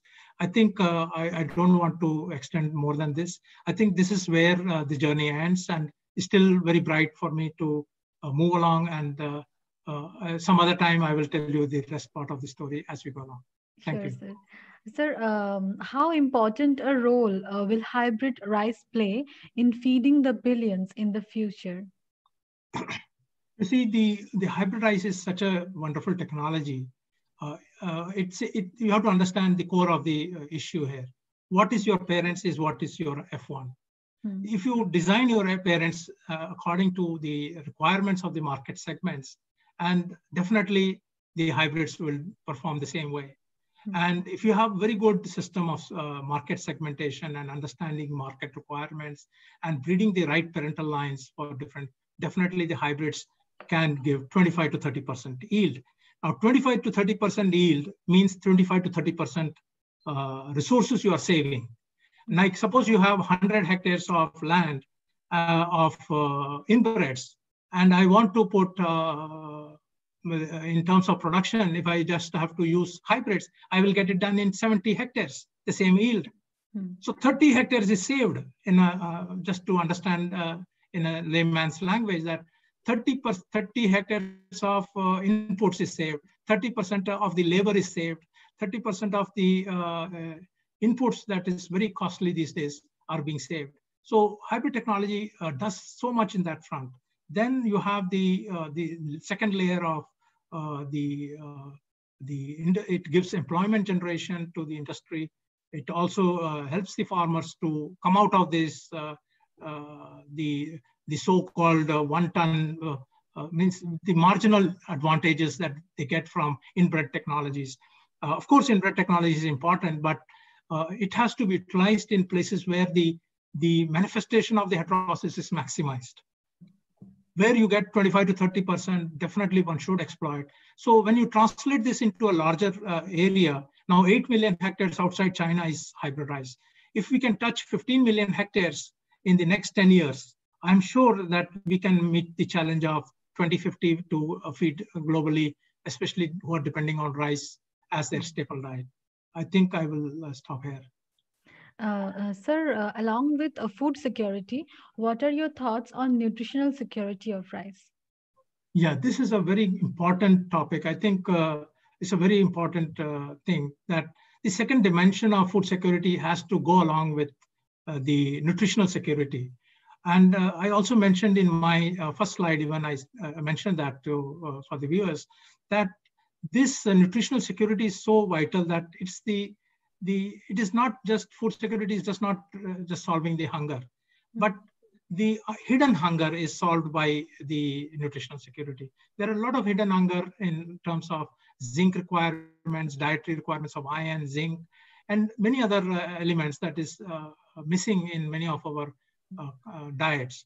And by putting these things in right perspective and making a mainstreaming of breeding methodologies by which we incorporate zinc and iron into our all breeding pipelines, this can be resolved, and very easily it can be done. It's just some few major genes that is required to be brought into the breeding pipelines. where we can use them even in the forward breeding approach, 1 or 2 markers for that to select automatically those materials, and we can forward it, and very easily it can be done. And anybody can do it. It's not some lead institution doing it. Any breeder with that mindset should be able to involve the zinc and iron to be incorporated in their breeding programs. But one thing, one caution here is one has to be very careful when you are using this type of heavy metals like zinc specifically. They have a lot of interaction with other heavy metals as well. So in places where arsenic and cadmium, they have huge interactions and interplays between these type of heavy metals. So one should not put them, their uptake mechanisms are similar. So one has to be very careful in breeding zinc-rich materials, but not to be deployed in places where arsenic is a problem. So we have to be, deployment has to be very careful. So therefore, the market segment analysis is very important before deployment strategy is done. So this is the future, very important for nutritional security. Yeah. Okay. Sir, what new tools and techniques will be important for rice breeding in the future? I think this is a very important, we are evolving actually from simple marker-assisted breeding in the past, and simple breeding, marker-assisted was considered as a big tool at that time. And then we came on to the whole genome sequences were done. And now when all the molecular markers and high density maps are available, we know more information on the genotype of the materials that we are breeding. We can play with these, the whole genome sequences to our advantage, where we can easily pool them, pyramid them, and do many things, including the genomic selection nowadays is the buzzword. I think genomic selection by using elite by elite founder lines certainly should help in advancing the genetic gains much rapidly. But for the youngsters, I see that these the new tools mostly related to computers and related to gene sequencing should not tie them up with the computers and servers and running after the data, but without looking at the plants in the field. My breeding always came from the field evaluation and selection, and then fully enforced with the genomic knowledge of the materials and their how they move in the structure, and then analyzed them and using design QTL pyramiding. So the GSR breeding technology, the design QTL pyramiding approaches, and the rapid generation cycles to maximize your genetic gains. We call nowadays speed breeding, and a lot of good publications are there where you can do 6 seasons in a year in barley and other crops. For rice, still it is 3.5 crops you can take in a year, but that's a challenge. But this can really rapidly, you can advance your generations and genetic gains can be maximized. And above that, if you use some of the best breeding strategies like genomic selection, GSR breeding strategies, design QTL pyramiding, I think these can do wonders for any breeding program. And this can be extended to not only rice, any crop. Don't get restricted. This is open to any crop, and these are most of the crops are being used by our sister CG centers as well. Okay, sir. Now we'll conclude with one last question. What would your words of advice be to the young research fellows out there? I think the words of advice, I'm not in a position to give advice to anyone, but some of the youngsters, I think what I would suggest them is there is no replacement to hard work. No matter you do anything, you have to put all your dedication, your efforts, and these are proven pathways already. It's not that we are going for the first time learning something. You have to use the proven pathways of people who have experience, and I'm telling you that it was not an easy journey for me to reach here. And if you have to do, it was sheer hard work, and true dedication to see that your materials reach the farmers. So there should be some kind of a driving force or passion to drive you exactly. So sometimes this passion drives you to be dedicated, and you always remember that, look at that poor farmer there in somewhere your materials will be utilized. Can that bring smiles to his faces? That is what drives me personally. And that motivates me every day. Okay, somebody is using my material and trying to benefit by even half a ton in the best conditions. It's good that gives a lot of rewarding, self-rewarding yourself, that somebody is benefited out of it. And then apart from this, some of the students, they have to understand that it's not, they have to put very dedicated efforts to get to the bottom of it, basically. Like, you should be passionate, you should have inquisitive mindset, you should try to go to the bottom of everything, not just look at the top and just do something and superficially touch it, but get to the bottom of it. And this is very important for youngsters, especially in the jet set age of modern computers and gadgets and media and all those things. So they get often diverted. So they should go deeper. A deeper dive is very essential for science. And unless you get satisfied personally, I don't think no better rewarding than your self-satisfaction and what you're doing at the end of the day. I think I like to just put this as a prick to the budding scientists, so that they get started right away. Thank you. Okay, thank you so much, sir. We will now go back to Shubho. Thank you, sir. I just wanted to show you our today's our responses, because it's very hard to calculate the viewers. It's easy to calculate that we got within 4 seconds 500 attendees in the Zoom box, and I noted about 955 in YouTube, but it is varied.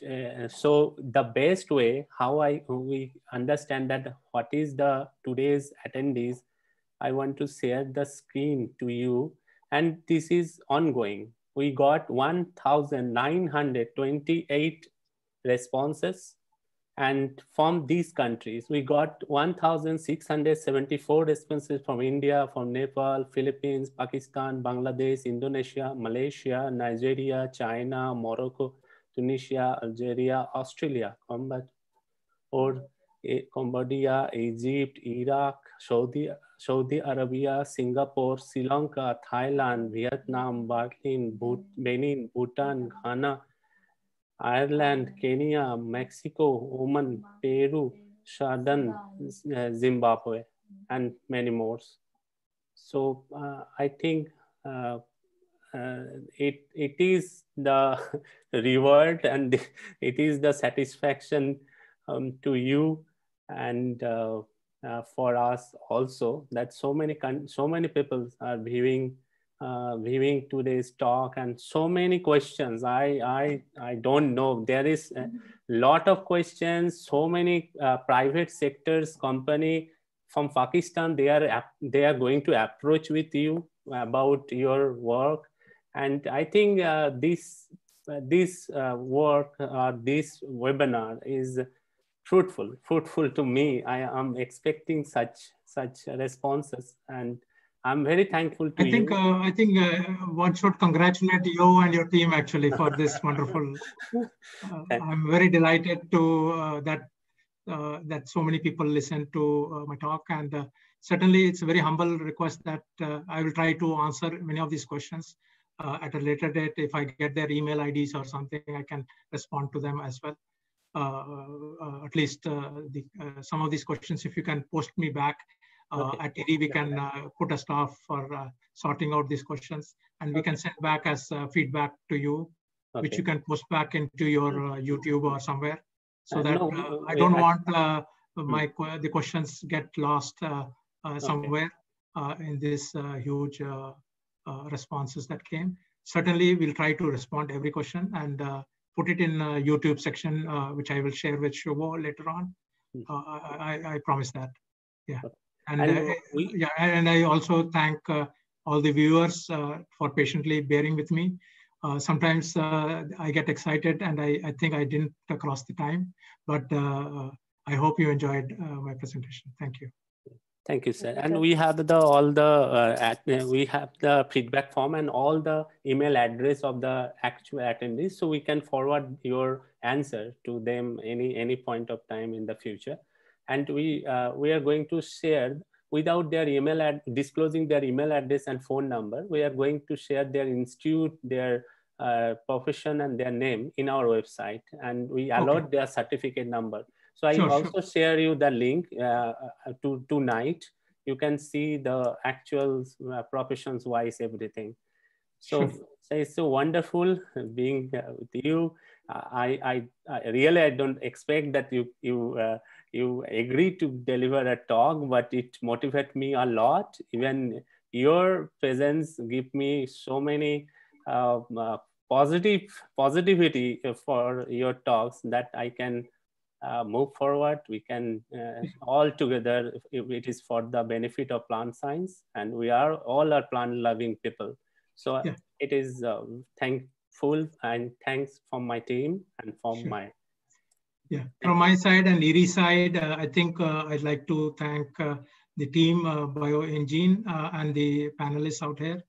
They are doing a wonderful job, and I'm sure this platform will grow to strength and with time, and keep doing this effort. And certainly there will be more instances that more learned people will come and talk in your platform, and it would encourage science to progress. This is exactly what IRRI is all about. IRRI wants to share knowledge with its partners, and people who look towards IRRI, they are welcome to IRRI, and look at our website and look at our thing, and get connected with us. Thank you very much. Thank you, sir. Thank you. We have some few minutes we wanted to share with our viewers. You can, sir, you leave the meeting. You can leave the meeting. Thank you. Thank you very much. Thank you, sir. Bye-bye. Bye. Now I hand it over to Shoma, give some instruction regarding the certificates, because today we got so many new viewers also. So it's maybe their answers to how to get the certificate and what is the next. Today we got so many suggestions of future topic. I'm assuring all of you, we try our best, but we need the speaker also. Those are the expert on that topic. I jot down, and with the help of our two volunteers. So we try to communicate the respected expert on that field. If it is possible, definitely in near future, it will be available, and we are happy to host those topics and those speakers in this platform. We already set and start the registration for the webinar in August. There are 4 webinars because we try to lower down the number of webinars, because in July we are arrange 11 webinars. So in future we try to 2 to 4 webinars in a month, which gives us the time to giving the certificate, to inquiries, to arrange. And we also have our own work. We are all a researcher, an active researcher. So we need some time to our own work also. So hope you guys are understand that so many webinars is not possible, but we planned in such a way that many talks can possible, and many of you are learn, and I also very interested in this talk also, on the future talks. Shoma will help to understand our future talks and available options which we gave under the Bioingene. To Shoma. Okay, I'll share my screen now.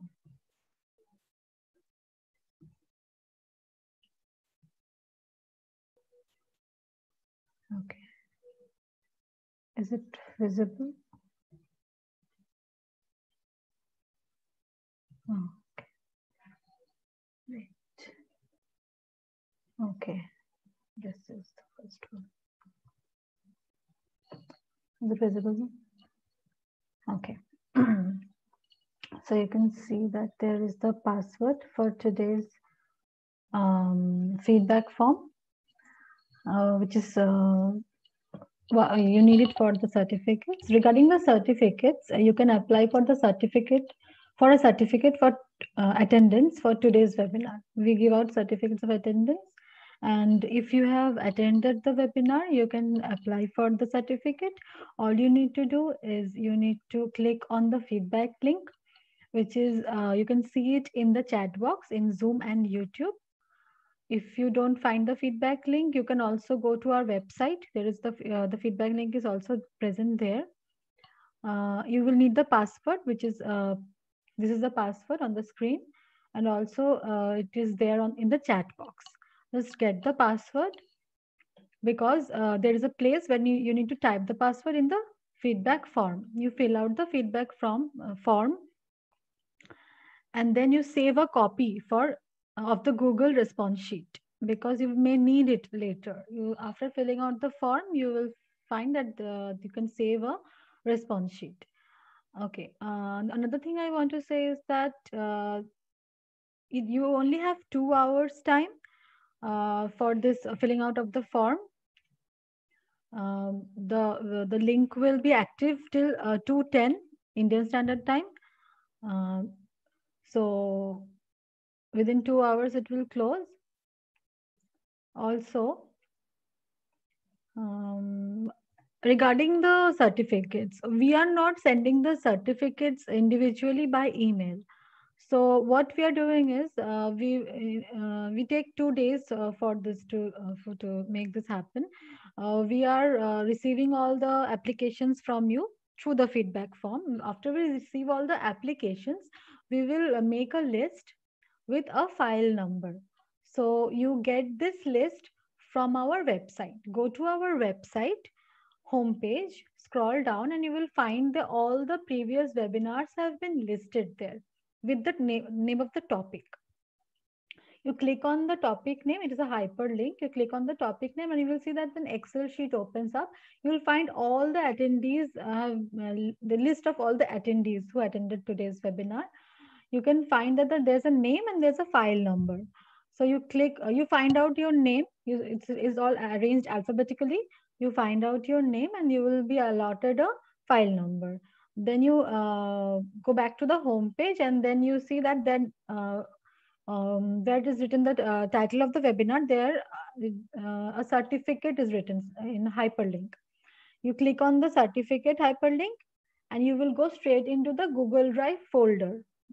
We have shared the certificate folder, the Google Drive folder. You get in the folder and give it some time to load, because it is a big folder. So it will take some time to load, and you also need a good internet speed. Then you can see that all the PDFs are there with the file numbers. So you have your file number, and then you download your PDF certificate. That's very easy, and also you don't have to wait for anybody. You just have to wait for 2 days after every webinar, so that we can do this. We can make the certificates and make the sheet and put it in the drive and share the link.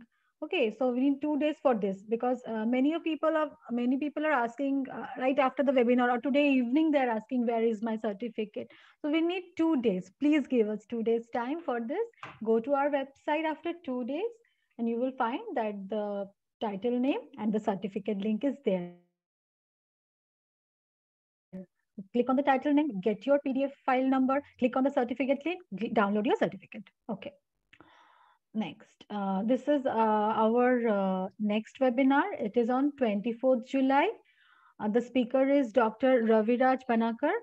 He recently joined Avastagen and he came back to India from University of Minnesota, USA recently and joined Avastagen. He will be talking on the topic CRISPR-Cas precision genome engineering.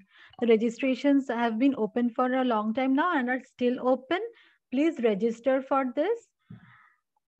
You can visit our website. Every webinar details are there of all the upcoming webinars. You will find the detail about this webinar also there. You can click on the registration link and register for this webinar. Okay. And these are the webinars in the month of August. for the month of August, we have arranged 4 webinars. One is the first one is on 6th August, then 11th August, then 17th August, then on 24th August. You can find all the details on our website, and the registration links are also open. You can go in and register. Okay, while you're registering or while you are filling out any type of form, registration form or form of certificate application, you are inputting some data like your name, your email address. I just want to request some of you that some of you mistype your email address. So please see that you have typed in your email address correctly, because if you type it incorrectly, then you will not receive any mail from our end because of the wrong email address. Okay, so please check that your email address is correct. I mean, I have to check, like for today's registration, there were almost 5,000, over 5,000 registrations. I had to go through each and every one of them to fund. One other thing I wanted to say is that please don't share your email address with anyone while registering. One name, one email address. Okay. If one person, if there are 2 people with the same email address, I don't know how we will sort it out. I mean, it's not good, because it's not fair either, because one person can apply for so many uncountable number of people. So no, that is not happening here. One person will have one email address, only one email address. Okay, don't share with anyone for the purpose of registration. You make your own email address. Okay, regarding the name on the certificate,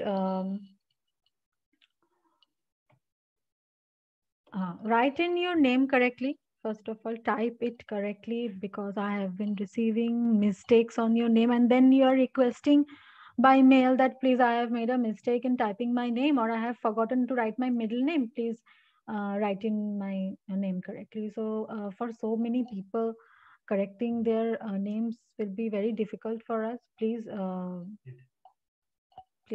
write it correctly. Also, don't put in your designation in your certificate application form. Just write in your name. Okay, that's it from me. That's all I had to say. See you again on 24th July for the next webinar. Thank you. Okay.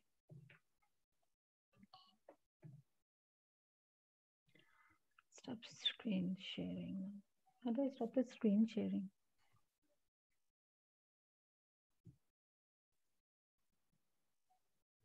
Thank you, Shoma. Okay, wait. Now we are at the end of today's webinar. I'm personally request all of you, because all the email I received, and actually I gave them the feedback, and I feel very unhappy when I not giving the answer, because I like to give the answer of your email, but it is very hectic to unnecessary emailing me, because our rules is rules, and we can't change the rules, because it is a new platform and rules make us the better. So asking for the password, asking for the feedback link after the end of this webinar is not going to be answered. Your internet problem, your locality, your personal reason is not going to be entertained, and we are not giving you such opportunity, and we are not giving you the feedback link and password later the 2:20 or just ending the webinar session. You have to come in the live webinar, listen, learn, because it's all free, but we also organized it because we can't give password, email address before or after the webinar. So I'm requesting all of you, don't mail us on such issues, or we are not going to answer your mail.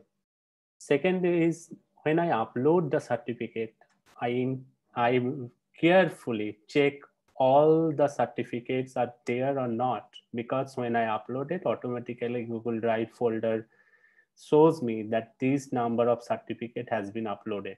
So there is no ambiguity, there is no confusion that whether certificate is there or not. If it is not there, check it, check with a high internet speed. So I think all the certificates are there. After assuring, I shared the drive. So there is no chance that your certificate is not there. It will be happen that your name is not on the list because you have not submitted your feedback, because it's the auto-generated list. It is auto-generated list and it's automatically sorted out by the Google Forms. So if you able to submit your feedback, whatever the reason, if you not able to submit your feedback, whatever the reason, you will not get the certificate. So if you submitted your feedback form, you will get the certificate, but we need to scrutiny your form because we wanted to your name, not your designation, not your institute, and not your profession, current profession, because these are the different form. So many people are put their name with their designation. We in the certificate application form, because in every certificate I issued, my name is mentioned there, and it's my responsibility to check all the certificate before I'm going to issue them. So I need this scrutiny time.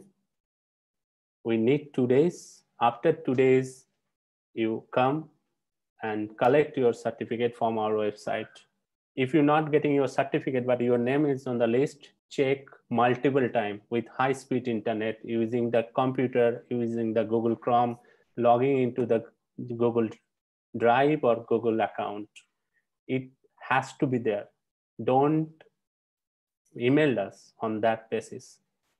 If your name not in the list, this is the reason that you not giving the feedback form. And we can't include your name after 2:10 p.m. of today's webinar. So best of luck. Do your feedback, and please come at early to listen the talk. Some guys have come into at the end. I got just a request, feedback link, please. What the meaning of that? The webinar is ended. It's now somebody asking for what is the link, please. Don't ask such type of, don't ask such, don't, what I say, don't, it's not a good approach to listen that type of webinar. Our all webinar, I think we give enough time to listen and learn, not that 20 minutes or 25 minutes where the webinar is for a good time, good explanation you got. So it's a good learning process. I also learn from this webinar a lot. So this is the end of today's webinar. As I got the request, I just put the last time today's password and the link, but please come at 11. We start at the sharp time. Come at the 11. Listen for something from our webinar series. See you guys in 24. There is a talk on CRISPR.